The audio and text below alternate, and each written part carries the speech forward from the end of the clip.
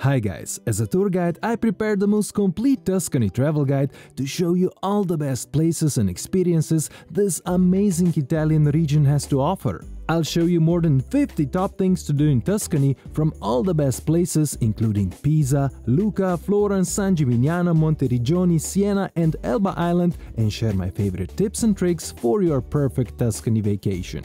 So let's start with Pisa, that received its world fame due to one of the biggest engineering flops in history. But Pisa is so much more than its leaning tower, as the rest of the town is also absolutely spectacular. One of the best places to start exploring Pisa is the top of its defensive walls.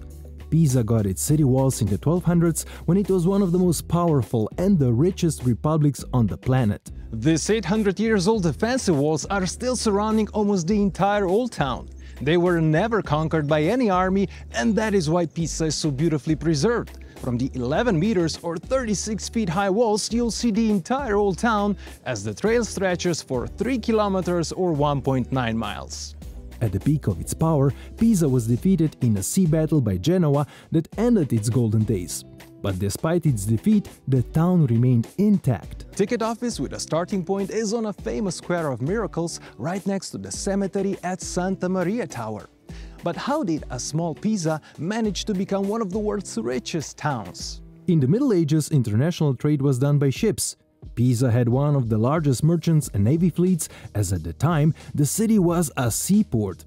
Even more than that, the most important river in Tuscany connected wealthy towns met the sea right in Pisa. That is why the river banks were the heart of the city. Here, influential and wealthy families built their lavish residences. These elegant streets on the banks of the river Arno have become known as Lugarni di Pisa, and all of their names begin with the word Lungarno. But what happened to the sea? Over the centuries, the river had been accumulating silt and slowly moving the shoreline, and today beaches are about 10 kilometers or 6.5 miles away. But another mystery of Pisa is its elite medieval order, which still exists today.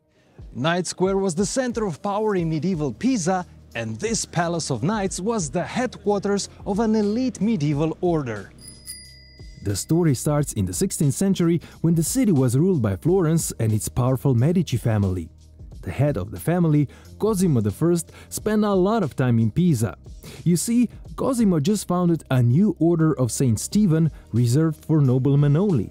Officially, the objective of the order was to fight the Ottomans and the pirates that sailed the Mediterranean Sea, but who knows what else was on the agenda.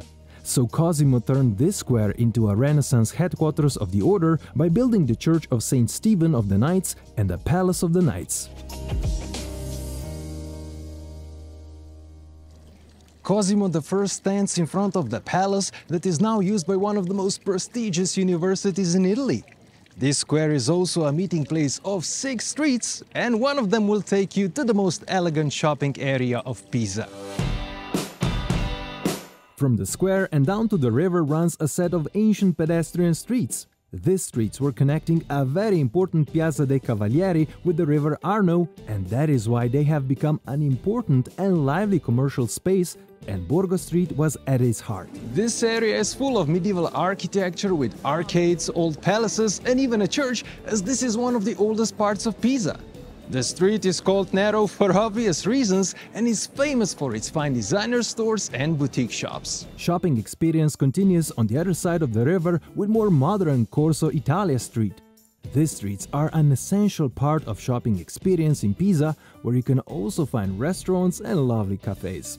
But the historic and charming Borgo Street also offers a true medieval atmosphere. The street ends right here at the river with Piazza Garibaldi. And since we're again at Arno, let me show you another interesting and beautiful thing. Squeezed between the river and the road is a tiny church that looks a bit out of place. But in the 1200s, when this church was built, the riverbanks were the center of the town life and the river was the main highway. Just by looking at this marble exterior full of beautiful Gothic-style artwork, it becomes obvious how important this church was. It was built to house a reliquary of a thorn from Christ's crown, hence its name Santa Maria della Spina, as spina translates into a thorn. Originally, the church was built right next to the river, but was dismantled and raised higher in the 1800s. However, during the move, many marble sections disappeared. The interior is a lot less glamorous, with a simple design that can be visited between March and October when it hosts different exhibitions.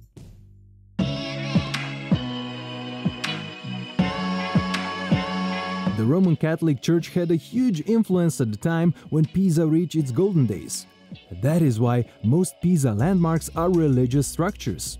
Strong religious influence also reflected in art, and this Benedictine convent now houses the largest collection of artworks in Pisa. It houses a unique collection of crucifixes throughout the ages, placed side by side to illustrate the changes of the art style over time. Here are also sculptural masterworks by Nicola Pisano, known as the founder of modern sculpture, and a brilliant Florentine sculptor Donatello.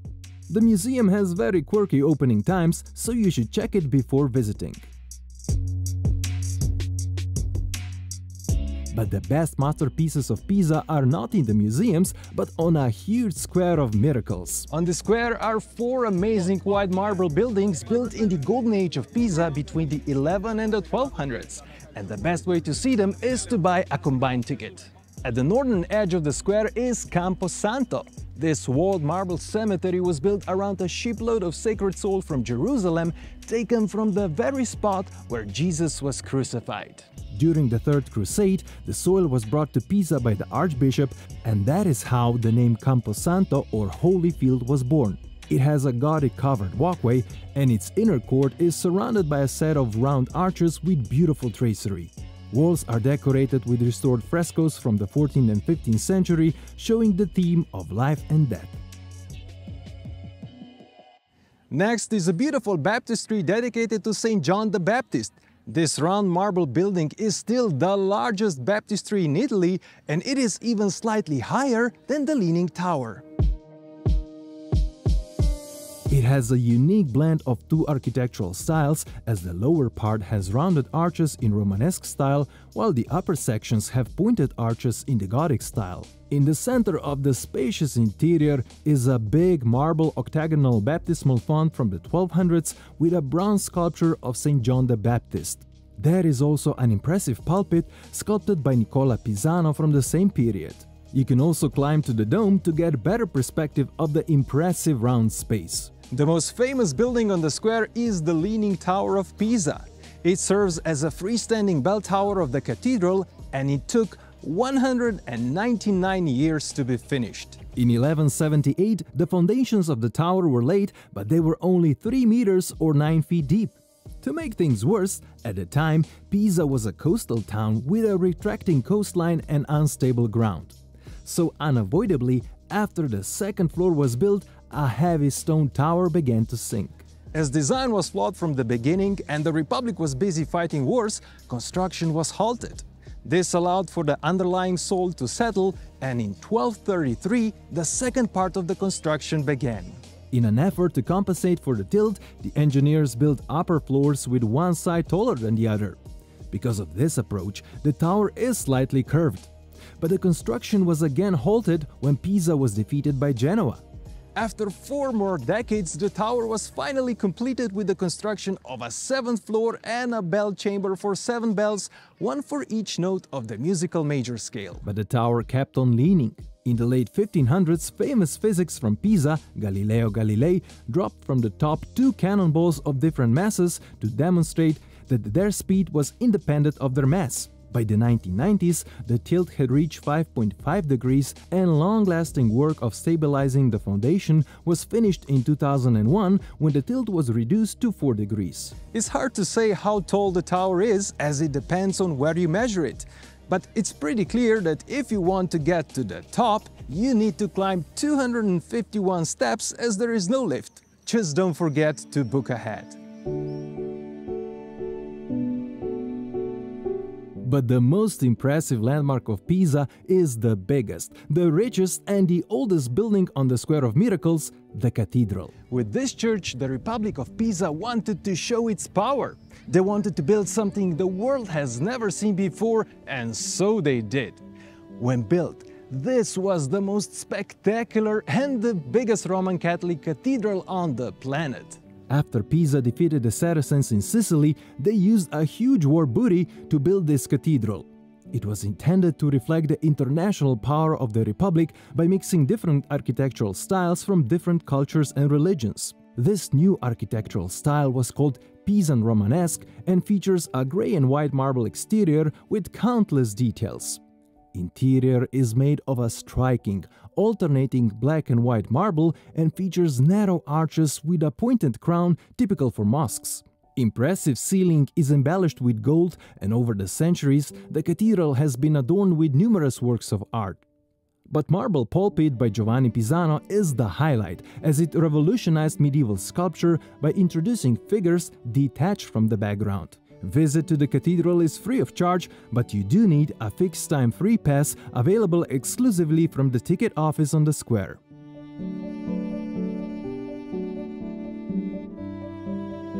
In case you buy any ticket for the Square of Miracles, you can enter the cathedral whenever you want. As there is plenty more to see and do around here, I also prepared a list of my favorite Pisa tours and experiences in the description below.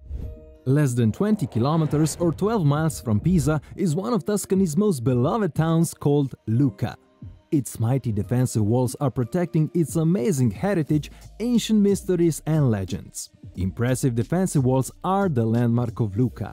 Over the centuries, they've successfully protected the town, managed to avoid world wars and remained almost completely intact. Walls of Lucca rise 12 meters or 40 feet above the ground and offer great views. Loop trail along the top encircles the entire old town and takes about an hour of walking. First walls were built by the Romans, but its current, fourth iteration is from the 1600s and 1700s. The latest walls were built to protect the town against cannons, so their base is massive, reaching 30 meters or almost 100 feet wide. There are also 11 bastions and 6 town gates. In the late 1800s, the walls were turned into a public park and have become a popular recreational area. Thanks to the walls, Lucca managed to stay independent for more than 700 years, until French military leader Napoleon Bonaparte became the only person to ever conquer the town. And this square is officially named after him, although the citizens are calling it Piazza Grande. Square has always been the center of political power, but before Napoleon it was very different. After Napoleon conquered Tuscany in 1805, he gave Lucca to his sister Elisa Bonaparte. One of her projects was a reconstruction of this square. According to Elisa's plans, the square should be dominated by a big statue of Napoleon. But in his place stands a statue of Marie-Louise of Bourbon. After Napoleon was defeated, Marie-Louise replaced Elisa and placed her statue in front of the public palace. From the main square, we go to the main street. Ancient street Via Fillungo runs right through the heart of the historic center. It begins at one of the city gates and ends right here at Canto d'Arco, a famous intersection of 4 streets right in the middle of the old town that also serves as a traditional meeting point for the citizens. This narrow and picturesque medieval street is the best shopping area in Lucca. It is lined with many shops, elegant clothes and shoe boutiques, jewelry shops, cafes and restaurants. In addition to the main Italian and international chains, here are also historic shops of artisans with handmade clothes and accessories.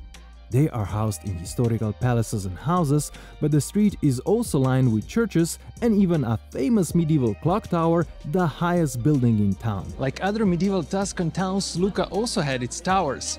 They were constructed during unstable medieval times by rich families for personal protection and to show off their power and wealth. And this is the base of the highest tower, rising 50 meters or 165 feet. Tower was built in the 1200s and was later acquired by the government and changed into a clock tower. Over the years, the clock mechanism has changed and the current one is dating to the 1700s. You can climb its 207 steps to enjoy one of the best views of Lucca. The tower also features a legend of a woman named Lucida Mansi. She sold her soul to the devil in order to remain young and beautiful. On the last night of the 30-year agreement, just before the devil came to collect his payment, Lucinda climbed the tower in attempt to stop the hands of the clock. As she couldn't reach the clock in time, the devil collected her soul and she haunts the tower to this day. But there is another and even more unique medieval tower. Next tower from the 1300s is different as it has trees growing on its top. It belonged to Guingi family, a ruling noble family that brought a period of peace and prosperity to Lucca. They owned a complex of these two palaces opposite to each other, and the tower was part of it. On the top of the tower, the Guingi family created a roof garden with holm oaks to show off their wealth and power. The tower's green summit has become Lucca's symbol, and the descendants of the family donated the tower to the local government. To get to the unusual roof garden, 45 meters or 130 feet above the town, you'll need to climb 233 steps. But besides the medieval towers, Lucca is also a town of music. Famous Italian composer and author of world-famous operas was born in that house on the corner of this square in 1858. His name was Giacomo Puccini. Puccini spent his early years in Lucca before moving to Milan and its world-famous opera house, La Scala. Puccini's birth home is now a museum situated on the second floor of a historic building. In this house, Giacomo lived his happy childhood years until, at the age of 6, his father had passed away. Later, the apartment was sold, but after becoming a successful composer, Giacomo bought it back. In the 1970s, the Puccini family donated the apartment to be transformed into a museum. The rooms were restored to their original appearance and contained objects, letters, paintings, and other precious items that once belonged to the famous composer. About half an hour's journey from Lucca, you can also visit the composer's villa, still in the hands of the Puccini family. Just a stone throw from the Puccini Museum is a large square with a beautiful church of San Michele in Foro. The church is so impressive that it's often mistaken for Lucca's Cathedral. Last part of the name in Foro means at Forum, as this used to be the most important square of ancient Roman town called the Forum. First church was standing here already in the 700s, but it was rebuilt by the orders of Pope Alexander in the 1100s. Facade is a magnificent piece of art from the 13th century with sculptures and inlays. There are 4 orders of small loggias, and on the top, flanked by 2 other angels, is a statue of Saint Michael the Archangel, to whom the church is dedicated. The interior, with 2 aisles and a nave, is adorned with beautiful artwork. Among others, you can admire Madonna with a child and a panel portraying the 4 saints. The church also has an elegant bell tower built between the 12th and 14th centuries. But if you feel peckish, just look next to the tower and pop into the historical, family-run Taducci pastry shop. Here they bake a traditional sweet bread bucellato. It is made of flour, sugar, aniseed and raisins and is naturally leavened. Here they have a saying that anyone who comes to Lucca and doesn't eat bucellato can say they have been there. So I'll make sure that I can say I have been in Lucca. It is eaten all year and is shaped in the form of a ring or a loaf. This ancient bread originates from Roman times, as its name derives from the Latin word for bite. Lucca has many beautiful squares, but the most interesting one is famous for its elliptical shape. Unique shape derives from the ancient Roman amphitheater that used to stand here and could accommodate 10,000 spectators. During unstable medieval times, many ancient Roman structures were converted into fortresses. This amphitheater was no exception, as all of its outside arches were closed to make it impenetrable. Later, the ruins were covered by houses that were built on the remaining walls, preserving the oval outline of the arena. You can still find traces of the original walls, but the base of the ancient structure is buried about 9 feet deep. The remaining vaults and arches have been incorporated into old houses that circle the plaza. All around the square are shops and restaurants, and the central part has become a popular meeting area. You can enter the square through one of its 4 gateways, one at each of the 4 extremes of the ellipse. But one of the most impressive buildings in Lucca is its splendid Romanesque cathedral dedicated to Saint Martin, the patron saint of Lucca. Church was built by reusing ancient columns and capitals and was consecrated in 1070 by Pope himself. The exterior was later elaborated in the 1200s with the addition of marble facade, arcades, beautifully decorated doors and elegant portico where a mysterious labyrinth is carved on one of the pillars. The interior guards three great masterpieces, and because of one of them, this church became a famous pilgrim site in the early Middle Ages. First masterpiece is Ilaria del Carreto's tomb and represents one of the finest works of the 15th century Italian sculpture. Second masterpiece is Madonna and Child enthroned with saints. But the third masterpiece is the one that had been attracting pilgrims for centuries. It is called Volto Santo or the Holy Face. This is a large-scale wooden crucifix guarded inside an octagonal chapel. It is very unusual as it shows Christ wearing a tunic and his eyes are open to show triumph over death. But the most mysterious part is that no one knows its origin. According to the legend, it was carved by Nicodemus, a man who helped to bury Jesus after the crucifixion. That is why it shows the true face of Christ, and it apparently even contained an ample of the blood of Christ in a hollow behind the shoulders. The cathedral also has a small museum that includes interesting vestments that have been used during the Volto Santo festival since medieval time. You can also climb the bell tower from the 1200s to enjoy spectacular views. Interestingly, Lucca hosts the largest annual comics festival in Europe, known as Lucca Comics and Games. It happens at the end of October when lovers of cartoon characters, animation and gaming from all over Europe gather right here.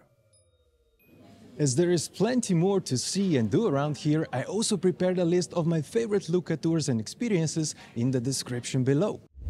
About 80 kilometers or 50 miles from Lucca is the capital of Tuscany, the city of Florence.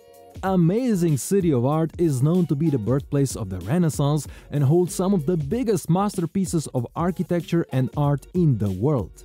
The best place to start exploring Florence is by visiting a huge lookout terrace built at the spot where the medieval city wall ended. It is named after the great Renaissance artist Michelangelo, who lived and worked here. From here you'll get the most iconic skyline of the city, as most of the panoramic photos of Florence you've seen were taken right here. In the middle of the square is a bronze replica of the famous work of Michelangelo, a statue of David, as a reminder that the Renaissance gave Florence some of the greatest art treasures in the world.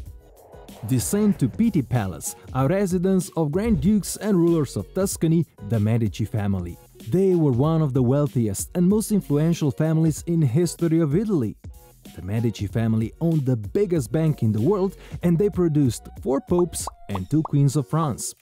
With their immense wealth and power, they created an environment in which art could flourish, and that's why Florence is the birthplace of the Renaissance. The palace now houses 4 museums, but if you don't have much time, head straight to the palace park known as Boboli Gardens. For almost 4 centuries, these gardens were exclusive for the Grand Dukes of Tuscany and for a short while Kings of Italy. They are like an open-air museum with statues, fountains and even caves, and have become a model for many European courts. From the palace and its gardens, head on the other side of the river using the same bridge that was used by the Dukes of Florence. Beautiful Ponte Vecchio, or the Old Bridge, is the only remaining bridge with houses and shops on it. The Dukes of the Medici family actually moved above the ordinary people as they used a secret passageway built on the top of the houses. Bridge initially housed butcher shops, but the smell disturbed the Medici family and the butchers were replaced by goldsmiths that still occupy the bridge. The old bridge crosses the Arno River, a vital source of power for the Florentine medieval textile industry. Arno was also used as a main trade route for transport of goods, enabling an international trade that brought a lot of wealth to the city.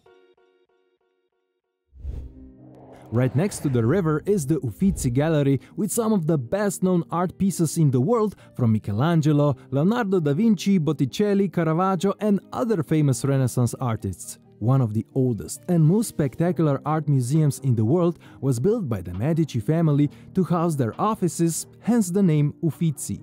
This is a vast labyrinth of office spaces and long corridors where the Medici family kept their private art collections with some of the most important art pieces in the world. When the House of Medici died out, they donated their art collections to the city of Florence under two conditions. First was that the collection never leaves Florence, and the second was that the collection is open to the public. That is why Uffizi is one of the oldest art museums that has been open since 1760.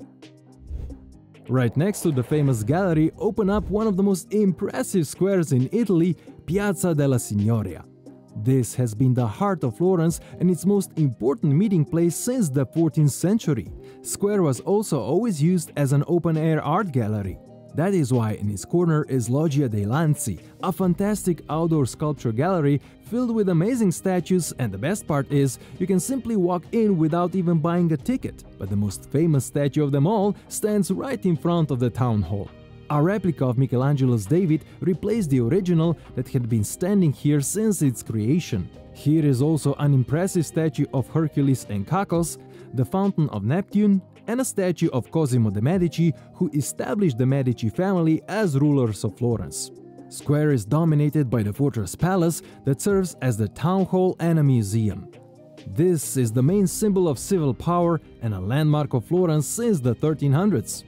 It has an iconic 94-meter-high tower and offers beautiful panoramic views. If you want to see the original David, you should visit another spectacular gallery, Accademia. David was commissioned as one of the statues of the roofline of the Florence Cathedral. When finished, it was so remarkable that instead of the roofline, it was placed in front of the town hall. Head over to the largest and the oldest food market in Florence, where you can grab a delicious lunch. On the ground floor, you'll find a lively food market, while on the spacious first floor, you can find great high-quality food stands with fresh and tasty Tuscan food and other traditional products. As Florence is home of many high-end fashion designers, you should take some time to stroll down its beautiful streets. Via de' Tornabuoni is considered the fashion center of the city.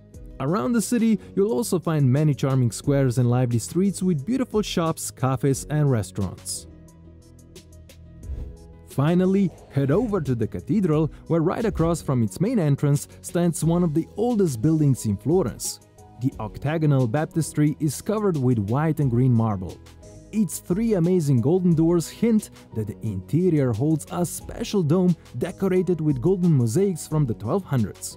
The best way to enter baptistry is to get a combined ticket that includes the baptistry, the dome, the bell tower, and the crypt. The best way to finish your visit in Florence is with its most impressive landmark. When it was finished in the 1400s, it was the biggest church in the world. Its monumental facade is covered with white, pink, and green marble. The cathedral, known as Duomo, also includes a world-famous dome and a self-standing bell tower. The top of the bell tower is not even the highest point of this church. The highest point is its dome, the largest brick dome in the world.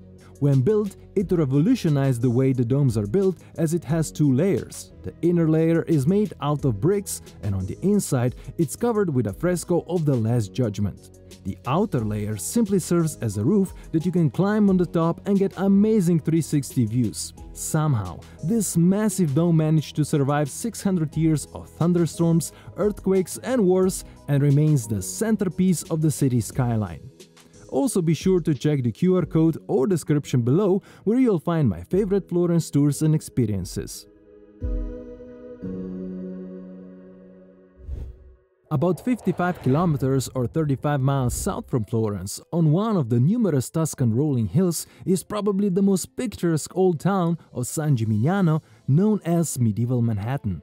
The old medieval town has an impressive skyline of stone towers dating from the 12th and 1300s. One of the best places to start exploring San Gimignano is a hilltop park that offers the best free-of-charge views over the skyline. The park was created over the remains of the fortress built by the city of Florence in the 1300s, when they took control of San Gimignano to protect it from Siena and internal riots. The Florentines built a massive fortress to house its soldiers, but the fortress tower is almost all that is left from once mighty fort.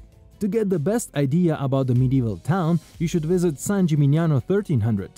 This is a museum, artwork and experience with a very impressive and detailed reconstruction of San Gimignano from the 1300s when the town reached its glory days.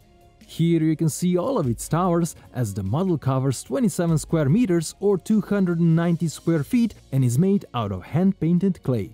Towers were built as homes by wealthy families, as they offered superior protection over a traditional home in the turbulent Middle Ages. But the tower building soon turned into a competition to show off who has more power and influence. There used to be 72 ancient towers and only 14 have survived to today.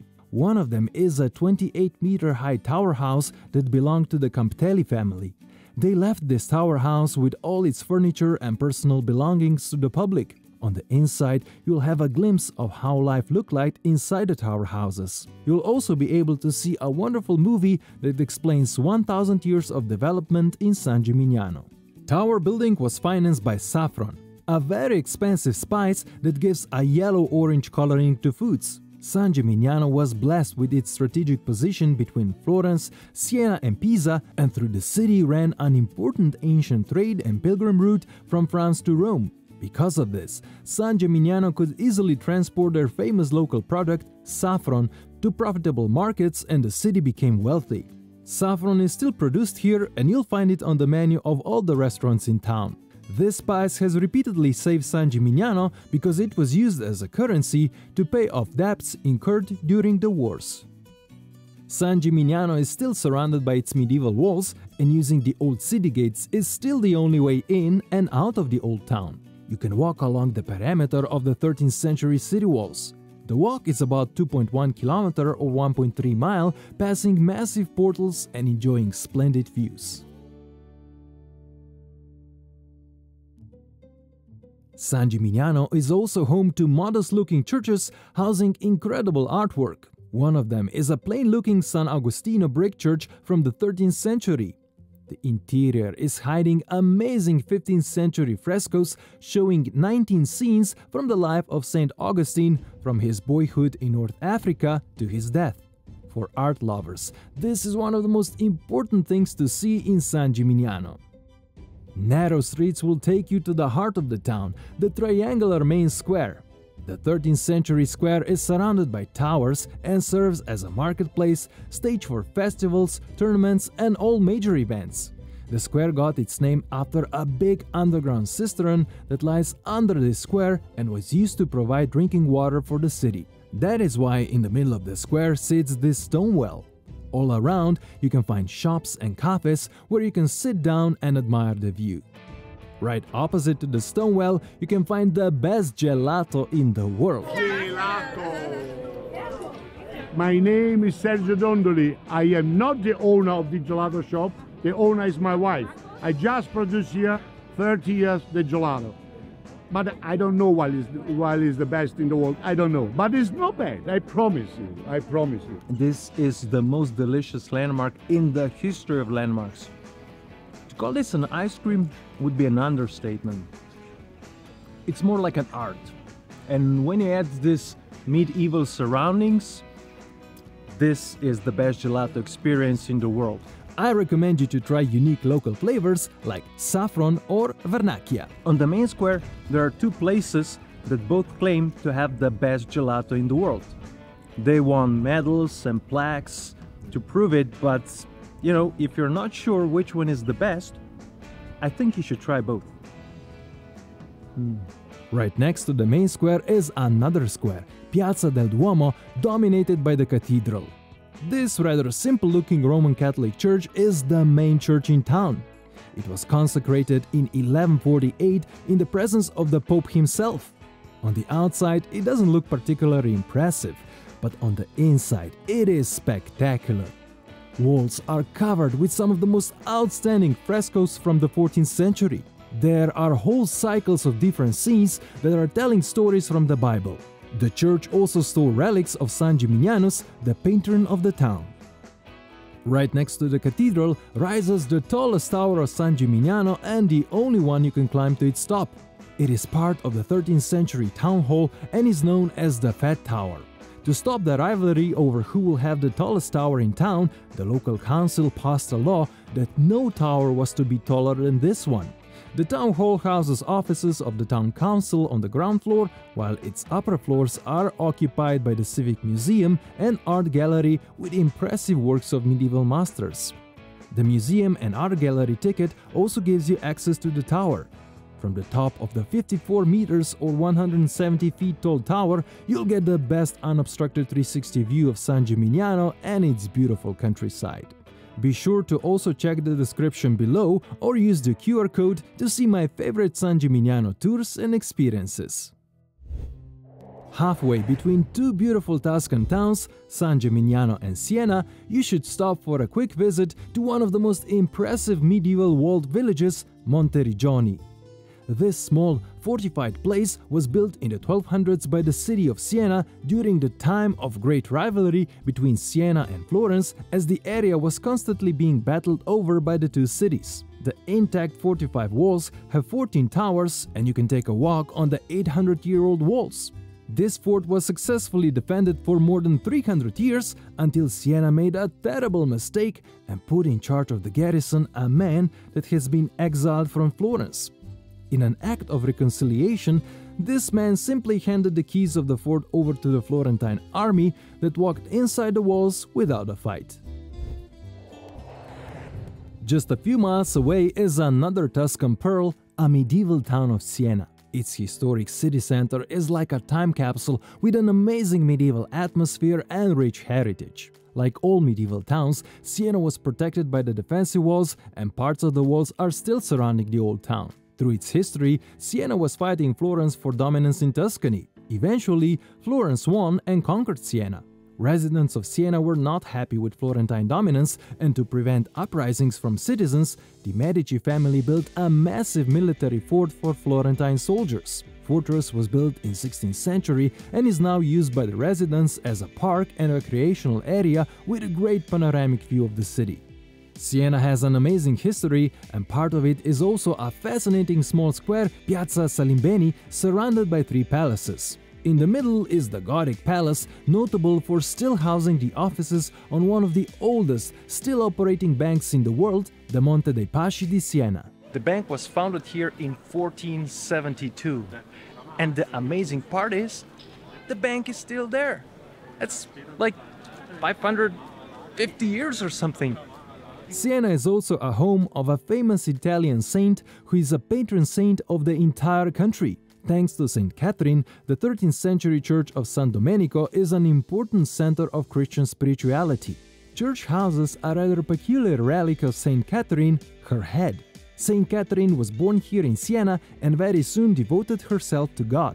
She spent a large part of her life inside of these walls and became famous by having mystical phenomena such as stigmata and mystical marriage. This is one of the greatest medieval squares in the world. It is the main square in Siena with its unique shell shape.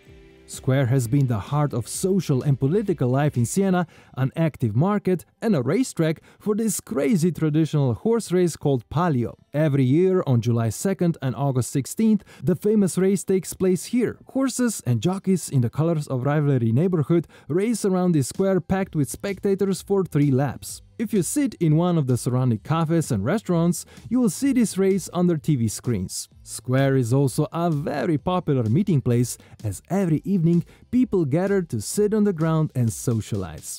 You can bring your drinks and snacks. Sitting is okay, but you're not allowed to lay down, as you'll be asked to get up by the local police. The lowest point of the main square is occupied by a massive 13th century palace. Impressive building from stone and brick is also beautiful on the inside, as almost every room is decorated with frescoes. There is also a series of 3 fresco panels titled The Allegory of Good and Bad Government, painted to remind the rulers of how much was at stake as they made their decisions. You can go inside and see it for yourself, since the first floor is the city museum. Most of the palace is still used as a town hall. But the most famous part of the town hall is its tower from the 1300s. It was designed to be taller than the tower in rival Florence. The tower was built to be the same height as the bell tower of Siena Cathedral, as a sign that the church and the state had equal power. but since it stands at the lowest point of the main square, it is actually much taller. In fact, at the time it was one of the tallest structures in Italy. The name of the tower translates to the Tower of the Eater after the overeating citizen that had a job to strike the hour in the tower. You can get to the top and get great 360 views of Siena, but you better be in good shape, because there are 400 steps waiting for you. From the tower you'll get a good view of the most striking building in Siena, a black and white marble cathedral known as Duomo. This Roman Catholic church is already imposing on the outside, but on the inside you can find some of the most amazing artwork. The Duomo offers 4 different sites. First is, of course, the interior of the main church. Second is the library, a special room inside the church. Third is the baptistry, a separate place under the church. And the fourth is access to the roofs. All the sites are spectacular and well worth the visit. The baptistry can be easily missed as it sits under the cathedral. It was built in the 14th century and its walls are covered with colorful frescoes. At the center is the hexagonal baptismal font made in marble and bronze. Bronze panels are showing the life of St. John the Baptist, and 2 of them titled Faith and Hope were made by Donatello. Siena was always competing with Florence for domination, and that is why Siena wanted a bigger cathedral than their rivals. However, due to war and plague, they ran out of money and the building had to be modified, but the east wall of the overambitious project is still standing. Impressive marble stripes of this 12th century cathedral are hiding an even more remarkable interior with amazing masterpieces of Italian Renaissance. It has spectacular marble mosaic floors, a 13th century pulpit sculpted by Nicola Pisano, and other artworks of the most celebrated Italian artists. Inside the cathedral is an amazing library built in memory of Pope Pio II to conserve the rich collection of manuscripts he had collected. It was built by his nephew, Pope Pio III. But the library is not famous for its manuscripts, but its amazing masterpieces on the walls from young Raffaello. The walls are divided into 10 scenes representing various parts in the life of Pope Pio II.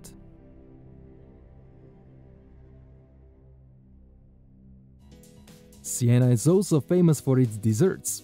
The most famous one is a traditional chewy dessert containing fruits and nuts called panaforte. Crusaders used to carry panaforte on their quests and used it in surviving sieges. It is said that proper panaforte should contain 17 different ingredients, 17 being the number of contrade or city districts in Siena. Just as famous are the cantucci, the typical biscuits with almonds. They are twice baked, oblong-shaped, dry, crunchy, and may be dipped in dessert wine. Also from Siena are the Riccarelli biscuits that date back to the 15th century. Since they were made of precious ingredients, mainly almond paste and whitened with icing sugar, honey and egg white, they were reserved for lords. As there is plenty more to see and experience in Siena, be sure to check the description below or scan the QR code to see the list of my favorite Siena tours and experiences. It is often overlooked that Tuscany also includes Mediterranean islands. One of them is Elba, part of the National Park of the Tuscany archipelago, and is known for unspoiled nature and beautiful beaches. A legend about Roman goddess Venus says that a goddess lost her pearl necklace during a sea bath.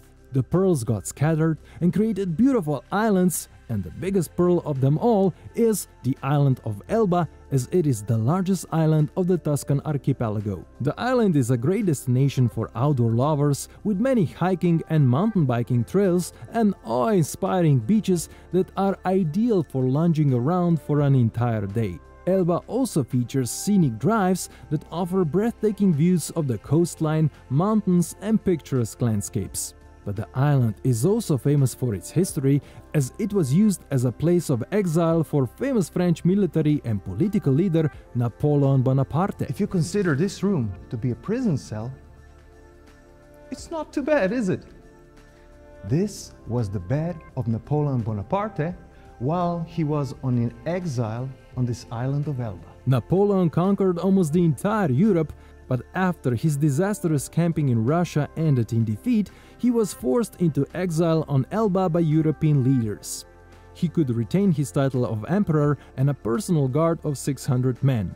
Napoleon was free to go anywhere on the island so long as he was accompanied by an English officer. In Portoferraio, you can visit Napoleon's residence to learn more about his time on the island. But even Napoleon considered Elba as a holiday destination, as only after 9 months he had enough and escaped from his exile for a short return to power. As there are many more beautiful places in Tuscany with plenty to see and experience, be sure to check the description below or scan the QR code to check my list of my favorite Tuscany tours and experiences. Thanks for your support and for watching, and see you next time.